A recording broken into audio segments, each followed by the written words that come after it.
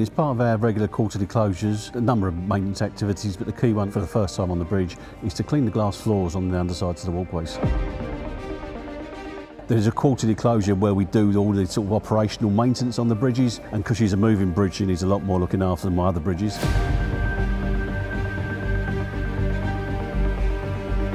The idea of the glass walkways came from the bridge master, who realised that when the bridge was opening for vessels, the only place you couldn't see it from was on the bridge. And they came up with a bright idea, and they were installed in 2014 over a 12-week period.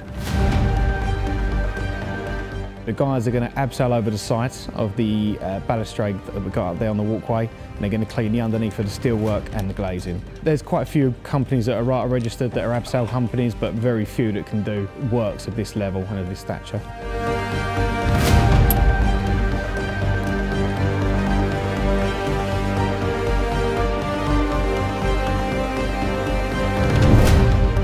So what they've got is they've got purified water, which is going to run through a reach and wash system, which is a bristle brush that will dislodge all the dirt up there.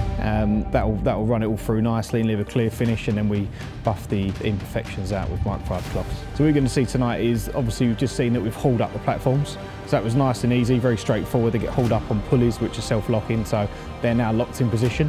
What the guys will then do is abseil over the side, strapped into the structural steel up there, and they're going to do a rope transfer underneath through the gantry walkway. Then that will then allow them to access the platform, gives them really good work positioning, and they can clean everything up there by hand.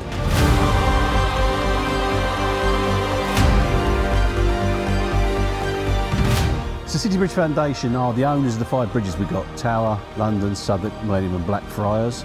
She's been around for 900 years.